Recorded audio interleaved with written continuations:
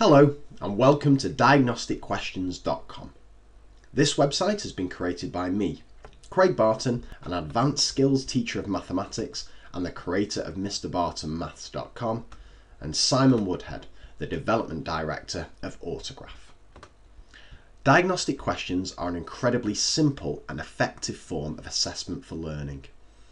They are designed to give an instant snapshot of a class's understanding of a specific skill or concept and allow you to direct your teaching accordingly. The idea behind them is very simple. Each question has 4 possible answers, one of which is correct, with the other 3 options chosen carefully to reveal a key misconception.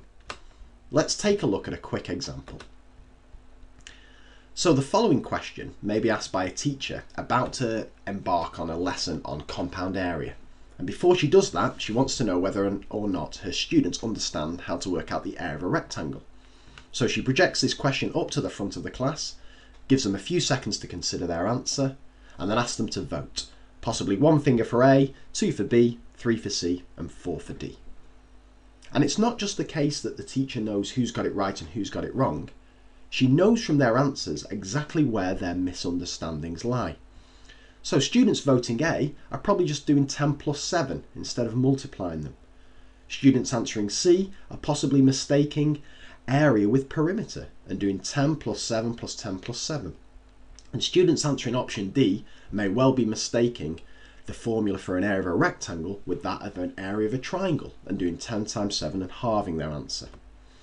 Now on the website I've put lots of pedagogical advice about how to deal with these students' misunderstandings, because getting them to explain their answers to each other and then possibly do a revote can often alleviate any misunderstanding and allow you then to continue with the main part of the lesson.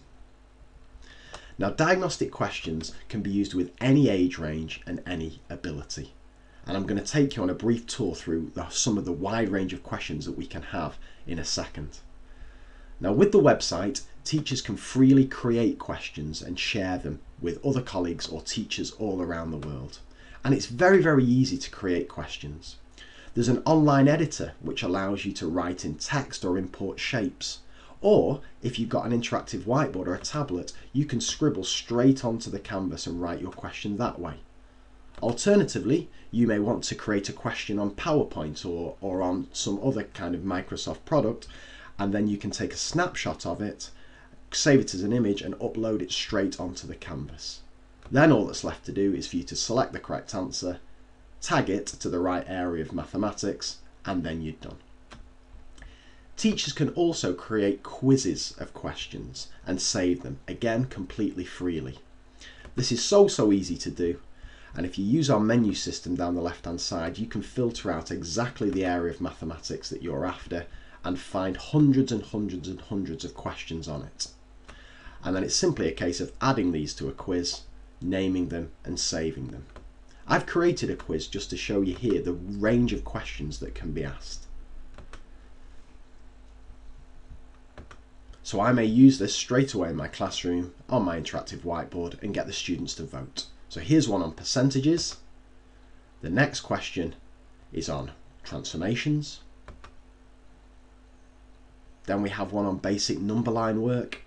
Again, each of the wrong answers chosen carefully to reveal a key misconception. There's one on Pythagoras, vectors, bounds of weights, completing the square, and so on. Now what's nice as well is that you can look at an individual question and decide what you think the correct answer is. So if you think that one is B, you can click check and so on. So students can go onto the website and use this for revision. It works perfectly well on all mobiles and all tablets. And you as a teacher can get statistics on any question to see how many times it's been answered correctly and how many times it's been answered incorrectly. Not only are diagnostic questions an incredibly powerful teaching tool, teachers writing questions together is an excellent way to get departments talking about topics and the misconceptions that students may have.